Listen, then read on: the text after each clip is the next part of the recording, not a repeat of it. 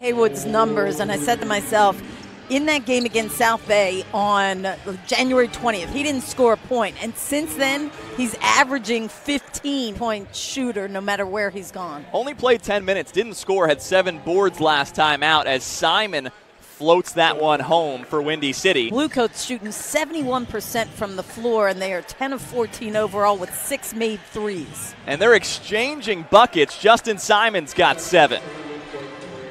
Shot clock under 10 for the Coats. And another steal. It's Justin Simon going in on Washburn, scoring plus the foul.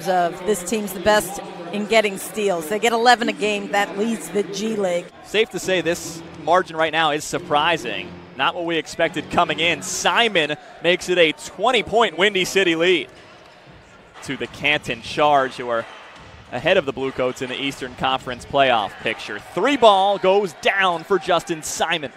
Definitely not known as a scorer for this Delaware Bluecoats bunch. Blossom game, the tip goes for Justin Simon.